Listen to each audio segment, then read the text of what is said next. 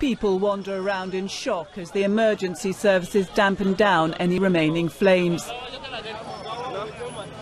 The two blasts went off during the morning rush hour, causing maximum casualties. The bus park on the outskirts of the capital was packed with commuters. Some of the pictures are so graphic we have decided to partially obscure them. This morning, some set of individuals were trying to go to the office.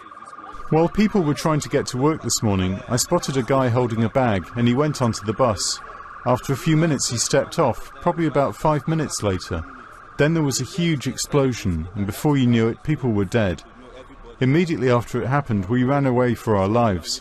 When we came back, I saw no less than 30 people lying here. They'd already taken 15 people to the hospital. It's not known who was responsible for this attack at the moment, but suspicion is bound to fall on the Islamist militant group known as Boko Haram. It has carried out numerous atrocities because it says it wants to establish an Islamic state in northern Nigeria. If today's attack is the work of militants, it signifies yet another setback for the government. Jane Francis Kelly, BBC News.